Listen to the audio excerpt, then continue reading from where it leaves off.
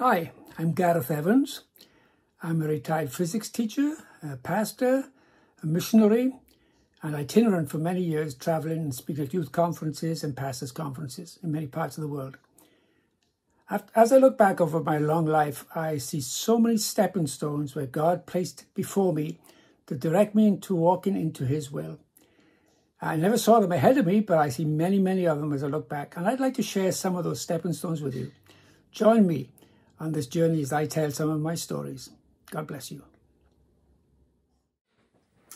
I spent 4 wonderful years in the house of Aubrey and Mary Evans. Don Evans and Russell became 2 very special friends. Don later became the world leading authority in medical ethics. Russell became the professor of metallurgy at the university. And it was a very godly, wonderful home to be in.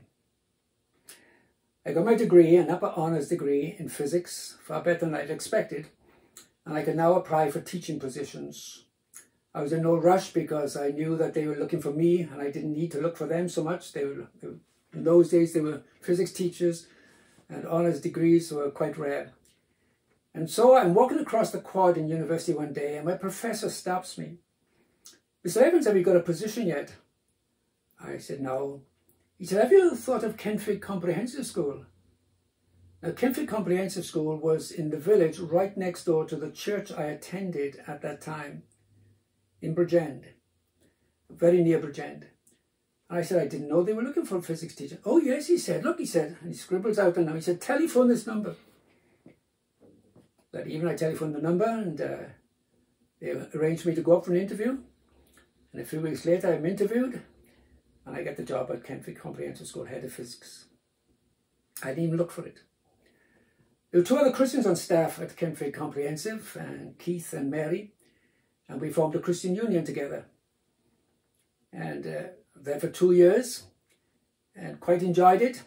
I coached the rugby team, I was a member of the debating society, and I ran a Christian union, and God was good. And then I found an advertisement for physics teachers wanted by the British forces, different schools they had all around the world. And a career in the forces sounded very appealing to me as a civilian attached.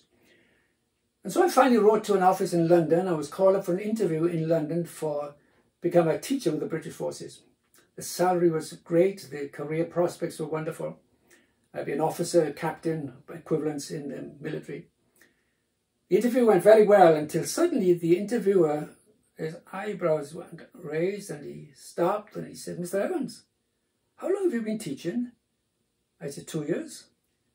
"Oh my goodness," he said, "I'm sorry." He said, 5 years minimum. We require 5 years minimum experience in our teachers. "I didn't realize that when we called you up. I'm sorry." He said, "We brought you up here on a false journey."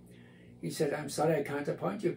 He said, "Look," he said, "if you apply again in 3 years' time, I'll keep your file on record," and said, "and we'll certainly be interested in 3 years' time." I went on the train back to Wales, a 3-hour journey, a little disappointed, but so it was just one of those things that happens. A couple of weeks later, I got a telephone call from this man. He said, "Mr. Evans, we have a vacancy at a school in Germany. I'm wondering whether you'd be willing." The physics teacher had been promoted to vice principal of the school at Windsor Boys School in Germany. And you're the only physicist we have on our books. Would you be willing to go? And I said, yes. And so my wife and I went to Germany to teach. In 1964, we arrived in Germany.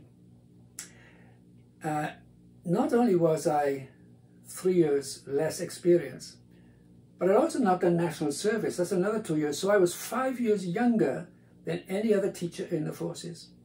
It was a wonderful experience. We loved Germany very much. We made many wonderful, wonderful friends there, among whom were a lot of Canadian friends. On Sundays, we attended a Salvation Army, a Canadian Salvation Army for an English-speaking service. And we delighted in our Canadian friends who, knowing I was a teacher, tried to persuade me to emigrate to Canada to teach in Canada. And because we liked them, we became interested in Canada. One day I discovered, I don't know whether they gave it to me in the paper or something, that Danforth Technical College in Toronto, quite a prestigious school, was looking for a physics teacher. So I wrote and applied, and to my amazement, I got the job. I was going to go to Danforth Technical College as a physics teacher, head of the physics department, and I was so pleased with this. I gave my notice into the British Army. I'd been with them now for nearly 4 years, and was waiting for instructions from Canada as to what date they expected me and how they would be doing for moving off home and their help for me. One day I get 2 letters. One of them is from the school to inform me that a mistake had been made, that the Director of Education for Toronto had been on vacation in Britain and had appointed a man in Britain for this vacant position at Danforth Technical College, not knowing that the principal had already appointed me. Now, of course, if I'd been in Canada, I could have claimed it as a prior condition, but I wasn't in Canada. I was in Germany, and I was very upset, disappointed, angry. My testimony was not good. I felt embarrassed, wondering why God had allowed this to happen to me. I'd given my notice into this army position. I didn't have that anymore, and now suddenly I was left without a job. I opened the other letter. It was from the army and said, "Mr. Evans, we are sorry to hear you leaving Germany. We're wondering whether you reconsider. We have a position for you in Hong Kong. Would you be willing to accept?" So my disappointment turned into joy that God had provided an alternative. And so Anne and I went to Hong Kong. Wonderful, wonderful years. I met Jackie Pullinger. She was often at my home. I went with her into the walled city. For a hobby, I studied New Testament Greek and did courses with London Bible College simply out of interest as a physics teacher. We had some wonderful friends, American friends with the Christian and Missionary Alliance. I taught a course with Gurkha soldiers who came for Bible study. Wonderful, wonderful time. But it was not a career I could contain. It was too nice. It was not good for career teachers. And I had a great career in front. I had a career in front of me. So after 2 years, I considered leaving. But that's another story. You may be wondering why I told you this story of a great disappointment in my life. Does God bring about disappointments? Yes. Because often they lead to his appointments. But that's a future story.